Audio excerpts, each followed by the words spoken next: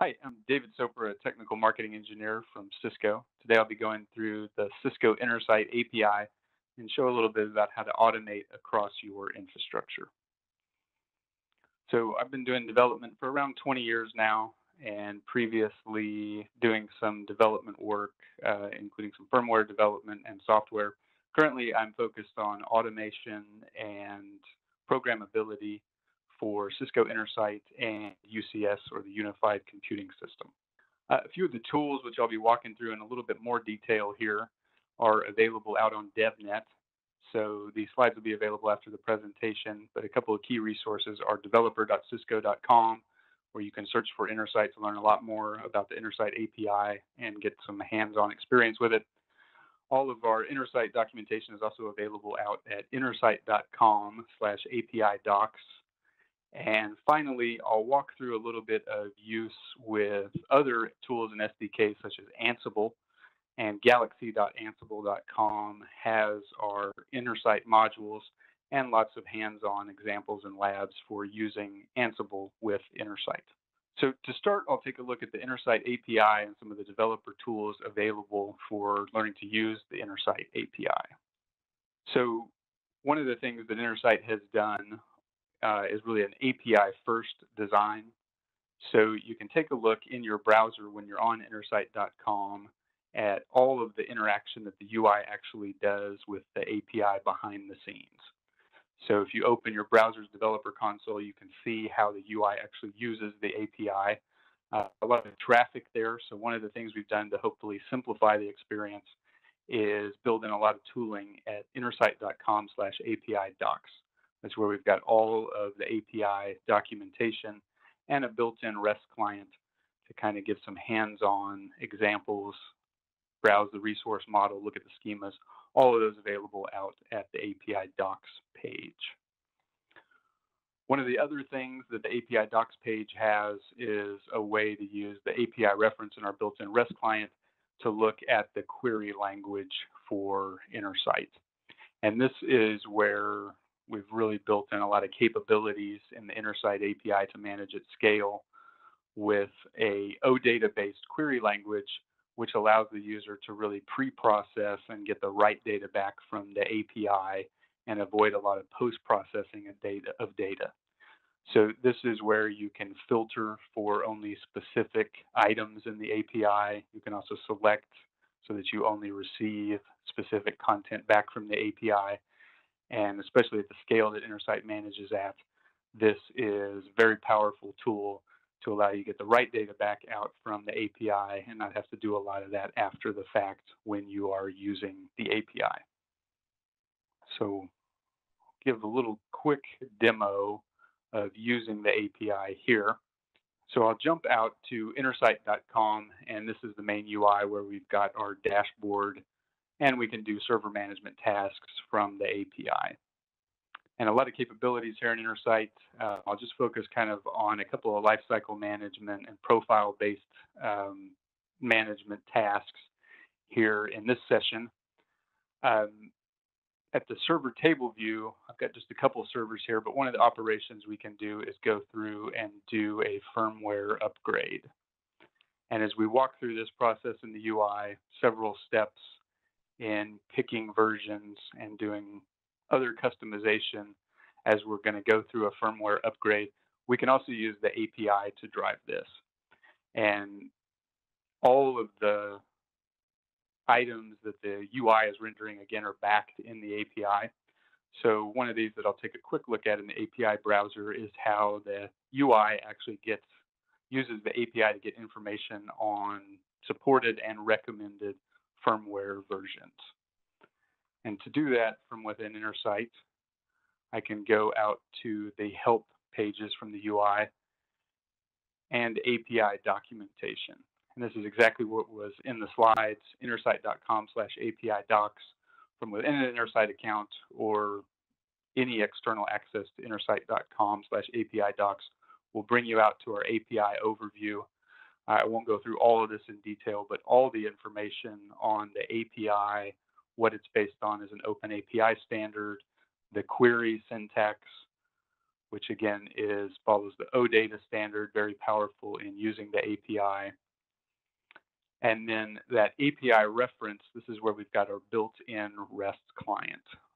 And if I go and look for firmware, I can get all the resources associated with firmware. And one of those is firmware distributables.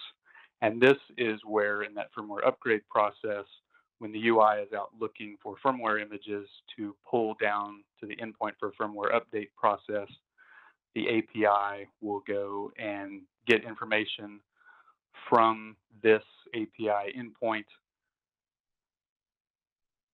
And one of those items that I can do is go in and select version information and recommended build. And this is a quick example and a lot more that goes on behind the scenes in the UI. But if I go and run that query, this pulls me just down, and I missed an item there. So recommended build is actually what the UI is using. But this is where there's a lot more information typically coming back from the API around how to actually access this, what versions of hardware it's supported on, et cetera. But when I run the queries in the API, I can get back just the version and then whether or not that's a recommended build. Recommended build equals Y is where those little thumbs up come in the UI.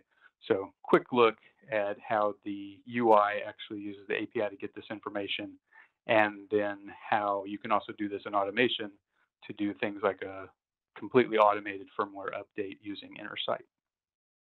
So next up, I'll go through a slightly different demo of actually using some automation tools to run through some common tasks in Intersight.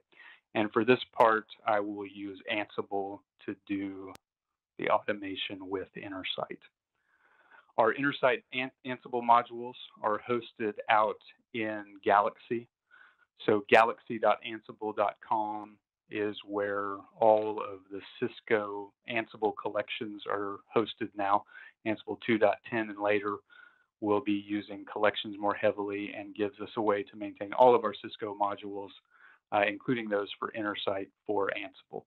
Ansible interacts with Cisco Intersight using the API just like the UI does and just like the API browser does at API docs. We also are able to get collections and a lot of the example code from Ansible Galaxy. So kind of a high-level overview of how those different pieces interact to drive automation back into Cisco Intersight. The code that I'll walk through next is all available out in DevNet in Code Exchange. So if you go to developer.cisco.com/code exchange, you can search for the Intersight examples, and those will take you to this link here, which is really our Cisco DevNet GitHub repo, where we maintain the source code, examples, and some hands-on labs for the Intersight Ansible collection and our Intersight modules. So taking a look back at Intersight, one of the other tasks that we'll do in a common task for servers is profile-based management. So the couple of servers I have here, you can see in the middle column here, don't currently have a server profile assigned. That's really how we'll do the policy definition and how to do the logical definition of what we want for servers. And the API and tools like Ansible provide us a great way to do that at scale and to check the desired state against existing state back in Intersight. And as mentioned in the slides just a second ago, galaxy.ansible.com is where we host all of these modules. So taking a look at that out in Ansible Galaxy, the Cisco Intersight collection is available in the Cisco namespace. That's also where we keep all of the Cisco modules for UCS, all of our networking, tooling, ACI, and a lot of other things out there. So be sure and check that out. The Intersight specific modules are here. Simple install for Ansible when you're using Ansible collections. So this is when you don't have to navigate to GitHub to get the code and use it, and you can just run Ansible Galaxy to actually install and begin using this collection. And when you download that collection, one of the things you'll get is an example playbooks directory, and this has a range of playbooks for Ansible to do things like deploy server profiles, set up our Intersight boot order as a policy, and also do server profile actions.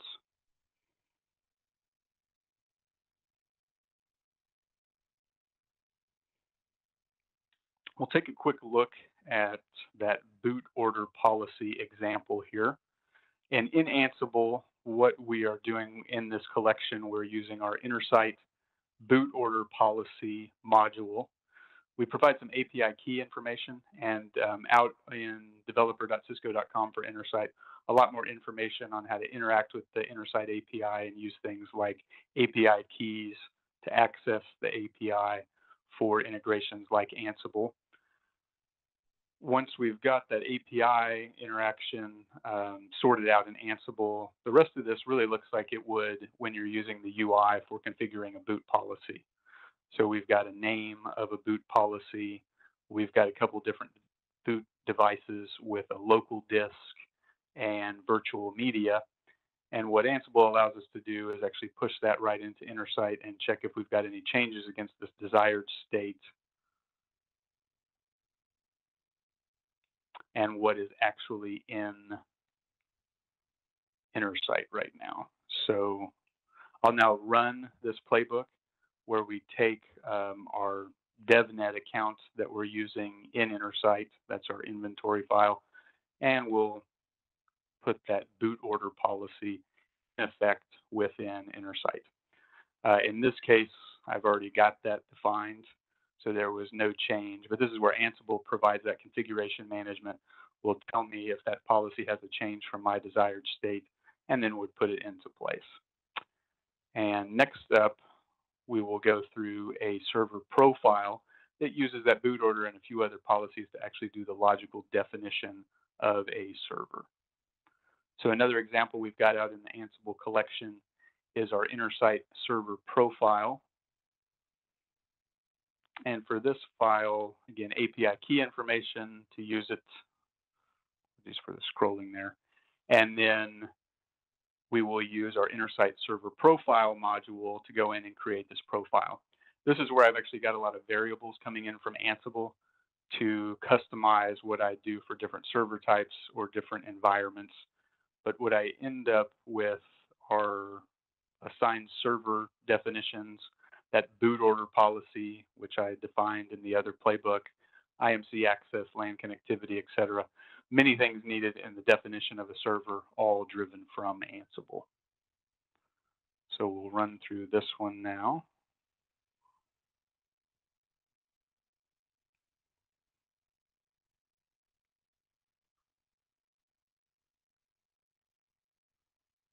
As we configure these profiles, actually scroll a little here. We do get a changed indicated, and I'll actually just pop back over in the browser and get a refresh look at the page here. And we've got server profiles now defined for these servers. And these profiles, again, define that logical configuration of the server. We're using our disk and vMedia boot policy and other things set up from the profile. We also see that we've got non-deployed changes. So again, in Ansible, we can actually go in and run playbooks to deploy those profiles. Those are all examples that are out there in that Ansible Galaxy collection and available on Code Exchange. So to wrap up here, again, those examples are featured out in the developer.cisco.com/code exchange pages for Intersight. Also, many other examples of doing automation against HyperFlex, UCS servers of all types using Intersight, and examples of other SDKs and integrations that are available for Cisco Intersight, and lots of hands-on labs and additional information out in DevNet. Thank you for your time. Feel free to reach out with questions. There's also developer forums in DevNet and a lot of other resources to get started with Intersight and any of the other automation available. Thank you.